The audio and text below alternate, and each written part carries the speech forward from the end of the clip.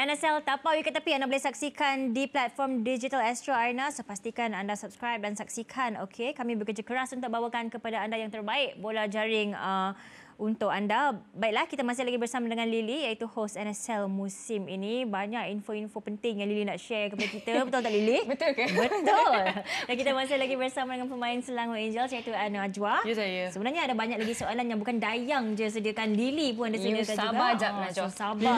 Lily ni memang. Anda mangsa kami hari ini. Saya tak faham lah dia ni. Kita nak buat recap lah sedikit sebenarnya tentang week 1 ni sebab as kita dah mention awal-awal rancangan ni tadi, memang pelbagai kejutan, ada banyak drama, macam-macam lah yang terjadi yang membuat kita rasa terkejut, rasa gembira, rasa marah pun ada. Kalau fans Selangor Angels maybe sepatutnya menang lawan dengan Johor tapi tak menang pula. So ada banyak yang boleh kita bincangkan. Tapi one of the moments yang memang menjadi satu highlight juga hingga saya pun terpaksa buat analisis dengan Coach Aminah tentang isu ni adalah Bayah.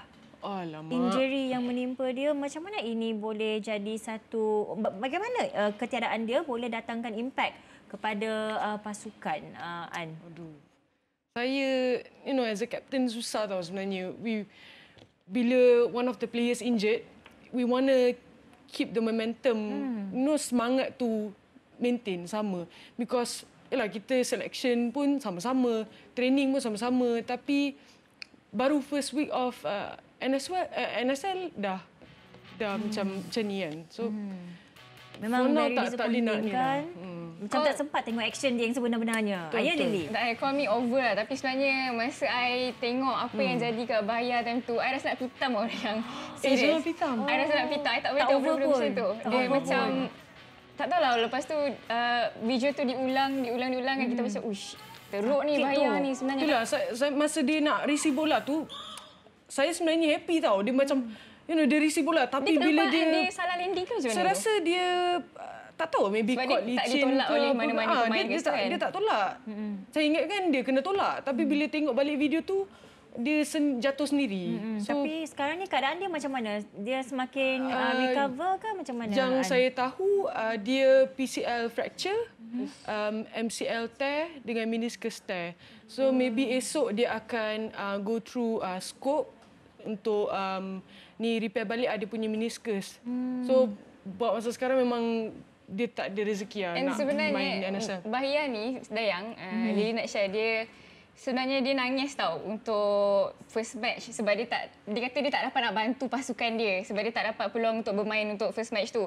So that's the only match yang dia main tau sebenarnya. So bila dia main, benda macam tu jadi. So sebenarnya sedih lah. Sedih lihat dia nak bersama pasukan. Untuk satu match tu je. Macam tu. Korang sedih, aku lagi sedih ni. I'm sure dia akan lama lah dilihatkan kan. Alright. Okey, kita jangan sedih lama-lama sangat. So kita nak balik kepada topik yang lebih ceria sikit lah. Okey, An. Your partnership dengan Karisma juga menjadi perbualan ramai orang sebab very good macam mana tu? Macam ni. Ima, kalau kau tengok ni, tahu-tahu lah kita ni macam mana kan. So saya dengan Karisma ni main daripada tahun 2012. Oh, dah 9 tahun dah? So dah 9 tahun dah kita orang partner together. Saya memang tak ada partner lain. Apa-apa memang dengan Karisma. But the best part ni pasal kita orang punya partnership together, time training je, kita orang tak main sama-sama. Macam mana tu? Time training tak main sama-sama? Time training tak main sama-sama. Tapi macam mana boleh ada understanding? Time game je baru dia bagi Karisma dengan Ann. Macam ni tu. Macam magic. Pelik kan? Tiba-tiba boleh faham each other. Pelik kan? Dah punya training sama-sama. Saya pun pelik juga. Tengok nak macam mana kan? Alright. Lily, maybe ada apa-apa behind the scenes yang penonton tak tahu tentang pemain-pemain Selangor Angels ni, tentang Najwa, tentang Karisma. Maybe you ada spend time dengan diorang yang you boleh share some secrets dengan kita orang? Sebenarnya, I nak highlight An lagi sebenarnya lah. Highlight je tak apa. Silakan. Kita duduk dia nak belajar makan lepas ni kan. So biar saya highlight kat sini. Kita duduk sama rendah lah. Jangan bahan dia An, kesian dia. Sebenarnya An ada satu perangai yang saya tak nampak dekat pasukan-pasukan lain tau. Whereby tak kisahlah dia orang dah leading ke, mereka ni dah leading ke dengan keputusan yang jauh, jurang keputusan yang jauh dengan tim lawan pun, saya nampak semangat Najwa yang sentiasa dia selalu hype kawan-kawan dia lah. Walaupun dah leading jauh ni, saya tak nampak benda tu ada dekat tim lain. Patutnya benda tu saya rasa patut ada dekat tim-tim yang, yelah bila dah kena tinggal ke apa ke, kena ada that one player yang naikkan balik semangat kawan-kawan. Tapi ada benda tu Tengok ni, sebenarnya. apa yang dia cakap dekat karisma tu? Apa yang you tengah bebel dekat situ, An? Please share with us. Ni. Sila lihat. That is you, you know. Jangan buat tak kenal diri sendiri. Saya kata. Tengok cakap apa tu, saya tak ingat lah. You tak payah nak garang-garang sangat sebab you baby face lah, An. Tak jadilah you garang-garang sebenarnya tau. Tapi betul lah, macam apa yang Lily katakan ni, sebenarnya semua pasukan, tak kisahlah bola jaring ke pemain sukan pun, you need ada satu karakter yang boleh hype up your teammates. Betul. Supaya lebih motivated, supaya boleh macam mana pun tak akan berputus asa walaupun pada kedudukan yang selesa. Betul. That is a very good characteristic to have. Thank so you. very very good. Wah, kita puji dia dekat show ni. Puji Tak dia. muat lah. Ambil pujian. Selalunya dia yang hype kawan-kawan dia. Hari ni kita yang hype dia. Bagus Najwa ni. You give get back lah. Dia ada the Najwa effect, the Un effect. Bestnya. Alamak. Ada buat term the Najwa effect untuk setiap pasukan. Aduh, sikit-sikit lah. Sikit-sikit je. Alright, okay. Kita dah banyak sangat sembang-sembang ni. Kita juga nak lihat kepada top performers of the week. Siapakah pemain-pemain yang mencuri perhatian kami di sini?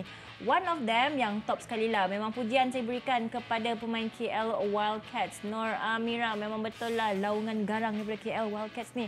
Number 1, number 2, pemain-pemain mereka yang conquer. Nordiana juga berada di dalam ranking top 5 passes setakat ini. Mei Fong dari Johor Jewels, Amisha dan juga Fariha, our best friend Our best friend Fariha juga ada di sini. Oh, okey. Not just you. Top 5 goals.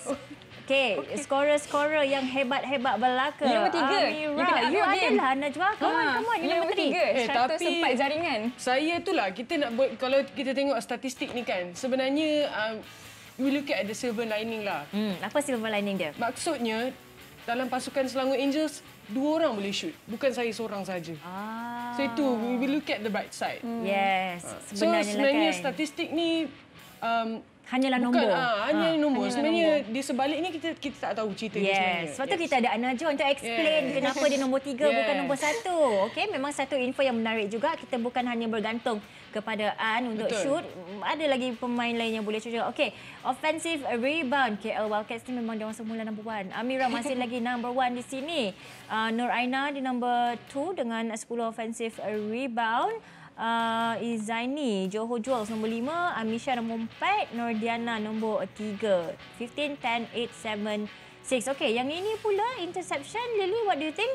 Oh, Syafazana, macam yang kita tahulah, dia berkongsi mata lah dengan Lailatul Adawiyah. Lailatul Adawiyah ni sebenarnya ini first match dia selepas dia menjalani pembedahan ACL. Tapi tengok jumlah interception yang telah dia lakukan. Masih lagi menonjol. And then dia top of the ni lah. Player yang antara top yang membuat interception. Dan ada Fatin Hadirah daripada KL Wildcats. Akidah Ramlan dari Usman Venom dan Friza Abdul Aziz daripada Kedah Sunshine. Tapi bagus juga bila ada statistik macam ni. So kita nak Selangor Angels main dengan Negeri Sembilan kan, hari Jumaat dengan Sabtu kan. So bila kita tengok tadi Lailatul Adawiyah, one of the top sekorang akan jaga dia lah, akan so kita tahu dia one of the key players. So kita kat situ kita nak macam tu lah. Dia dah buat strategi dah. Dia dah buat strategi dah. Okey, tak apa. Walaupun Bak kata Najwa statistik hanyalah nombor, tapi dia boleh juga membantu and also memberi kepekaan kepada penonton juga untuk lihat siapa pemain-pemain yang menonjol. So ini antara pemain-pemain yang memang top 5 defensive rebound, hebat-hebat pemain ni. Okey, tadi Najwa dah kata nak bertemu dengan Negeri Sembilan. Dia dah tahu dah siapa key players yang hendak diperhatikan nanti. Perlawanan itu adalah pada hari Jumaat, merupakan perlawanan ketiga. Selain itu, ada juga aksi-aksi daripada Perak Phoenix yang akan menentang Melaka Mystic. Johor Jewels pula akan berdepan dengan Pahang Tulips. Untuk Pahang ni macam susah sikit sebab Pahang shooter dia tengah ramai injured kan. Ya ke? Okey. Betul? Lily mesti tahu. Dia stop semua team. I stop semua orang. Semua orang kat situ. Pasal Lily ni, paparazzi Anasel. Kita ada Lily Hamzah yang merupakan paparazzi sebab untuk betul, Anasel. seorang Amalina tu dah injured dah yang. Lepas tu ada lagi seorang Pahang punya shooter injured. Kalau nak tahu siapa player injured, call je Lily. Lily siapa injured, dia akan tahu. Dia akan bagi. Saya tahu bayar je injured. So, macam saya take care of my team. Okey,